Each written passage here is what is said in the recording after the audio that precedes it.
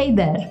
So you also want more personal power or just to stop feeling so helpless and lost?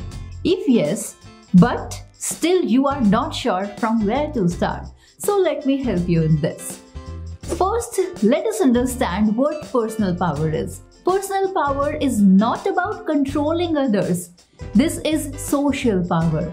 Personal power is instead about being totally detached from others and their opinions, and instead attached to your own inner capabilities. Social psychologist Amy Cuddy describes it as freedom from the dominance of others. It is about access to and control of limitless inner resources, whereas social power means you seek power over others. Personal power means you seek to control yourself. So now my question to you is, do you really need to feel powerful?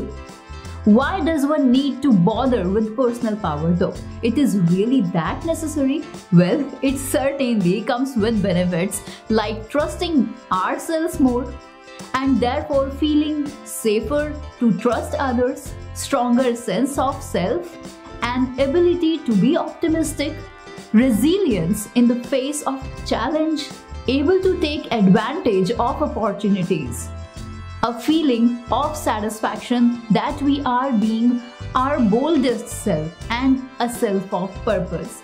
Well, a study on power led by social psychologist Adam Galinsky also suggests that personal power frees a person to listen to others without abandoning a personal vision.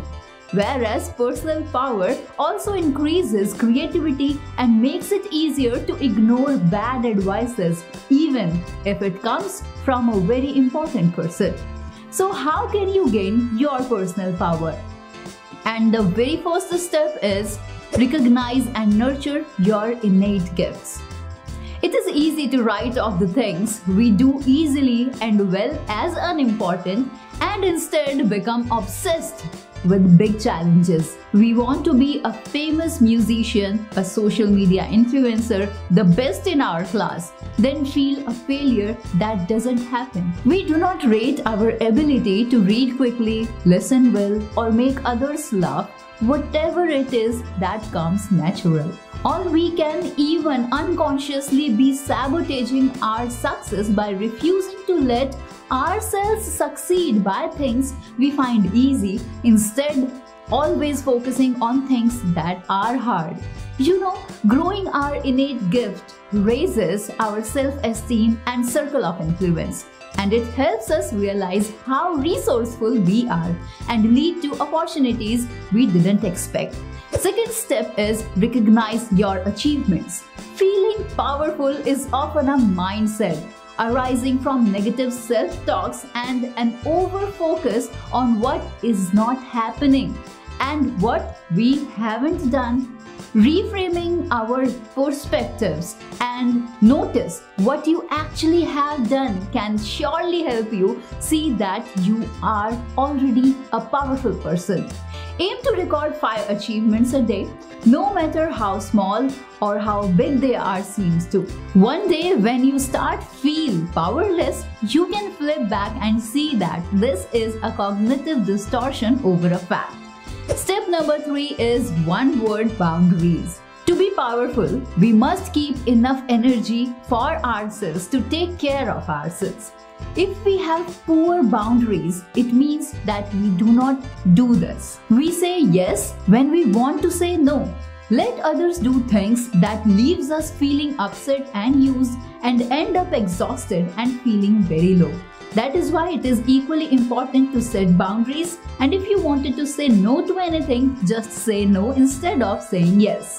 Step number 4 is get out of victim mode. Part of having no boundaries is playing the victim.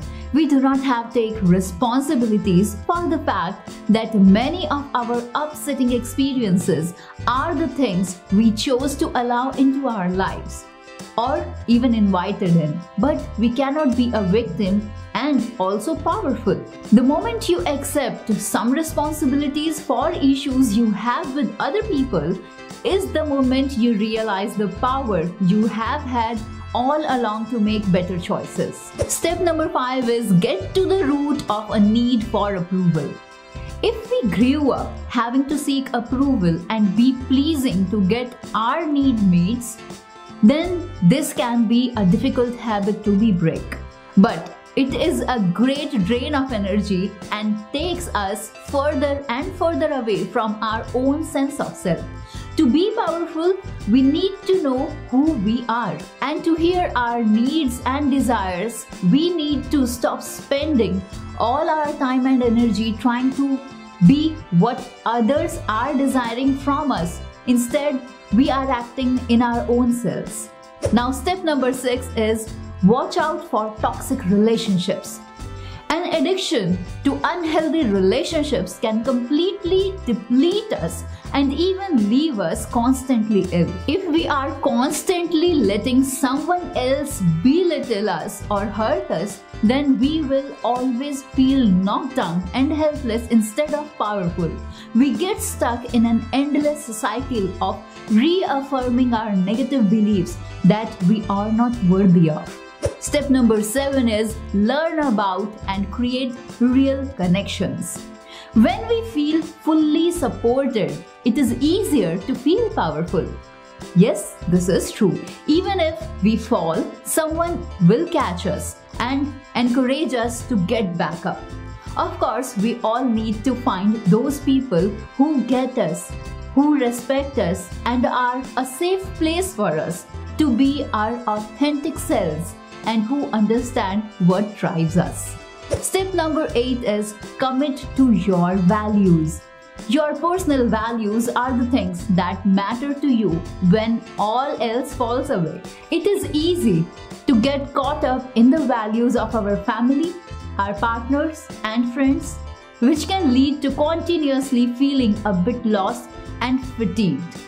When we face up to what actually makes us feel alive, whatever that is, freedom from a 9-to-5 job or even structure, if we come from a creative family, we can feel a great release of energy. We can also then find our support tribe, the people we feel at home with because we share their values with us.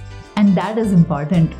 Number 9 is learn self-compassion. Making mistakes is not a problem. It is better to take incorrect actions than take no action at all. The problem is when we make mistakes, then beat ourselves up and judge ourselves, stopping ourselves in our tracks just as we are starting to be powerful and shine. How could you speak to yourself the same way you would to a good friend? Now, this is the last step, step number 10, that is be present.